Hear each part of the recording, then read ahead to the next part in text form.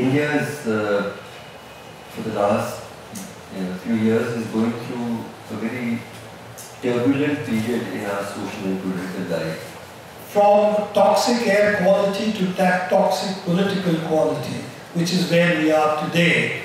This is what made it of interest to us also to look at what's happening in the arena of hate crimes, essentially, where people are being killed or violence being used against specifically communities and persons because of their identity. There is no doubt to an impartial observer today compared to maybe a year and a half ago that this is a problem that is widespread across our country, that there is an unprecedented kind of dispersed hate violence happening in different parts of the country.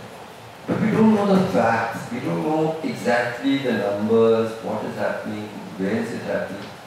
And we don't know the and the fact that we don't know the numbers, how many incidents, what motivated the incidents,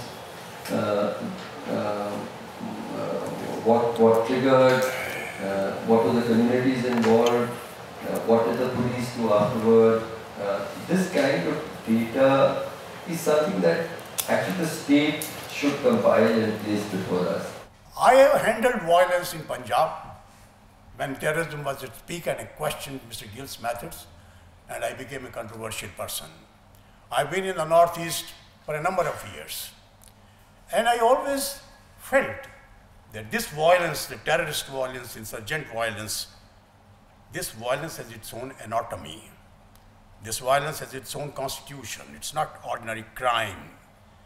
And our inability to diagnose this violence, which arises essentially from the apathy of the government, insensitivity of the citizen. It is in complaints not heard, complaints repeatedly rejected, not addressing grievances. That is what leads to that.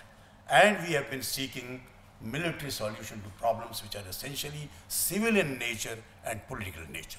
The most important thing in religion-based hate crime is not the identity of the victim. It's not important who the victim is. Therefore, we are actually agnostic to the religious identity of the victim or the perpetrator.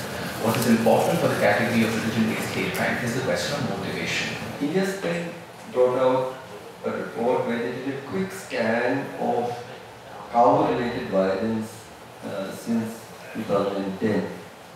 And what the figures that they brought before us, this was just cow-related violence reported in the English language press, and we found that 97% of these incidents had happened after 2014.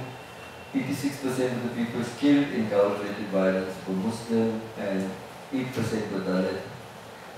These were striking facts, and I think people began to slowly recognize, reluctantly often, that we are being confronted with something which is not ordinary law and order breakdown.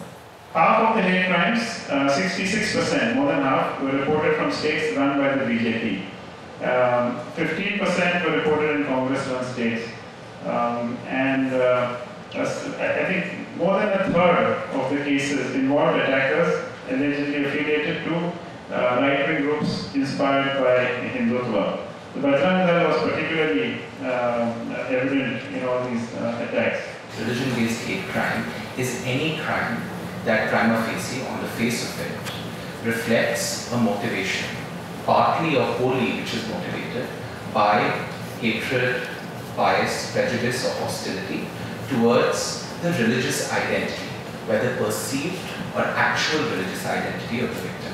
The last couple of years, I've been feeling very much agitated and upset over this problem. And it is a pity that the National Crime Record Bureau does not record it.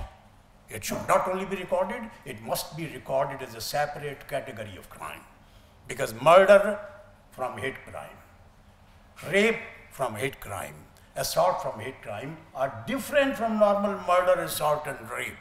Because hate crime not only means assault on body and property, it means an assault on freedoms.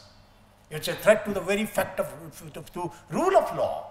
It's a challenge to our core constitutional values. That is the enormity of that which needs to be appreciated.